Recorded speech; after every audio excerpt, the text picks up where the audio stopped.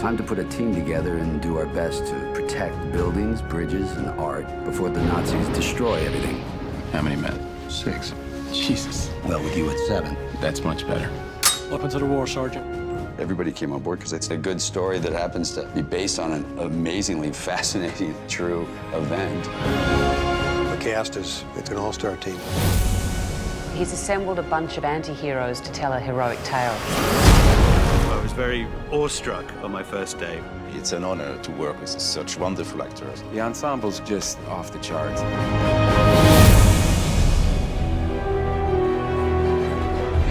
When we were writing it, almost all the characters as we wrote, we had these guys in mind. Monuments men. Aren't you a little old for that? The thing about Granger is he's the straight shooter. He's got great energy and a great sense of humor. Are you a good husband?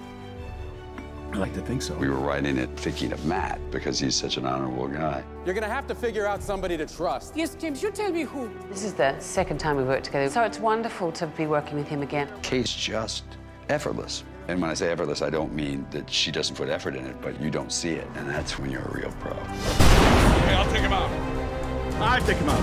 You have a family. So do you. Our character's way over the hill as far as combat. At that period, everybody was doing their bit. George put us together and said, "You think you can give Bob Balaban a hard time?" And I thought for just a second, and yeah, I think I can do that. Looks like we're gonna be together, buddy. Obviously, he brings a lot of humor because that's what he's known for, but he has a turn in this that's really emotional.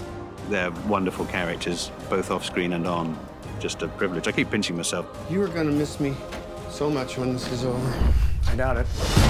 Sometimes you'll look at movies and say, well, they enjoyed themselves off screen and it doesn't show up on screen. That wasn't the case here. Everyone was very much committed to doing the work, but they also enjoyed each other's company a lot. The 10th altar piece is in the mind of Althausen. Want to go get it?